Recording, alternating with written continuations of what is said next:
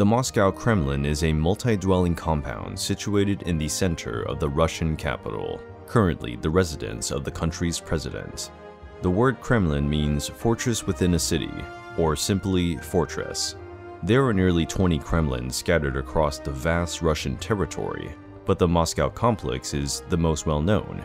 With its varied colors on the facade, circular forms, arches, magnificence, exotic architectural design, and historical role, this Kremlin has over time become a world-renowned site.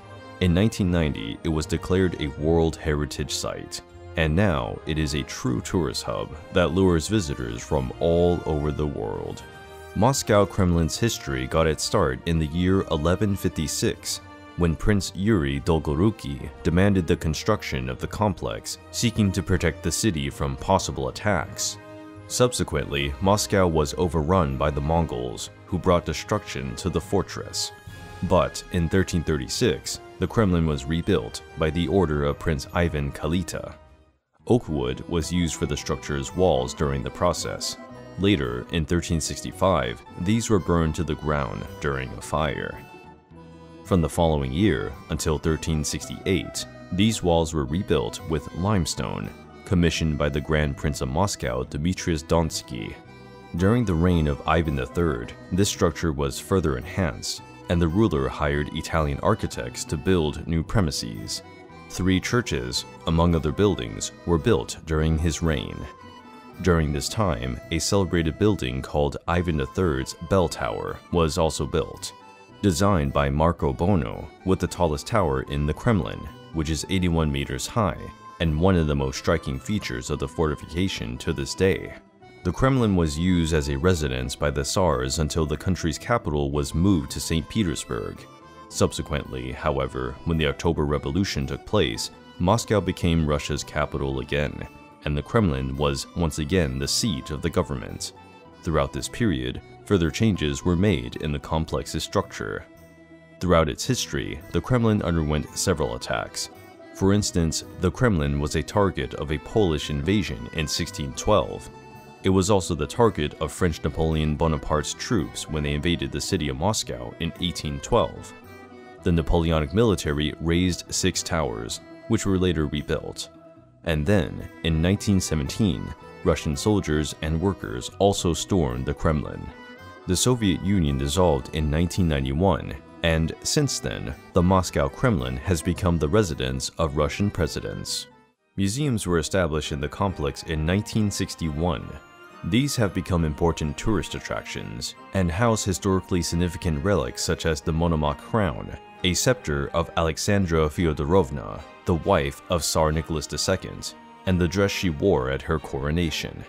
Fascinating historical pieces can be found in the Arsenal Palace, such as a throne made of diamonds that was received by Tsar Alexius, the wedding dress worn by Catherine the Great, among other relics.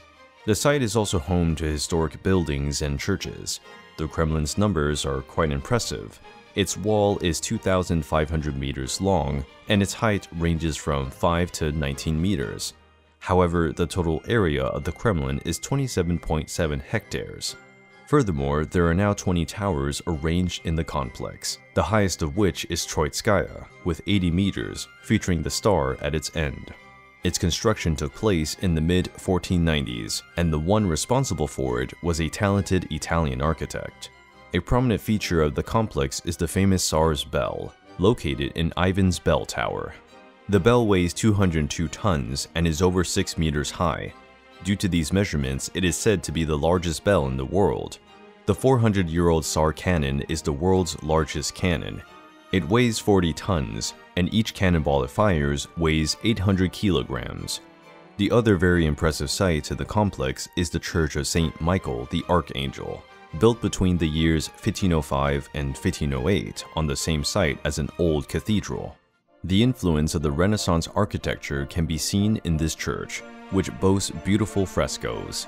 Inside, there are 54 tombs and 46 tombstones, containing some of the most important figures in Russian history. The Church of St. Michael the Archangel is in the cathedral square, the site where coronations and funerals of Tsars and other important personalities took place.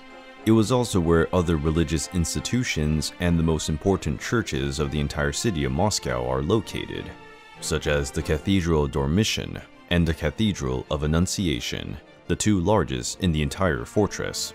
Some of the most important figures in all of Russian history are also buried in the Kremlin, such as the communist politician Vladimir Lenin, the ruler Joseph Stalin, the well-known astronaut Yuri Gagarin, who was the first man to travel into space, and many others. Other than the points mentioned, the fortification is also home to many palaces, such as the Terem Palace, which used to be the residence of Russian Tsars, the Palace of Facets, the Amusement Palace, and others. One highlight is the Great Kremlin Palace, nestled in the southwestern part of the fortification, the official residence of the President of Russia. Formerly, before it served this purpose, this very site had chambers and residences that were occupied by Tsars and Grand Dukes. Unlike what many tend to believe, the famous St. Basil's Cathedral, with its colorful and striking architecture, is not part of the Kremlin complex. The cathedral is found next to the Kremlin on Red Square. Built in 1561, the cathedral marks the geographic center of the city of Moscow, the center of power and strength, characterized by an exotic, majestic, stately, and impressive architectural style. The Kremlin is Russia's main postcard and holds huge importance in the country's history. As well as sheltering past relics, the Kremlin has been the stage for many important events, and many noteworthy personalities who have marked the history of Russia have also spent time there.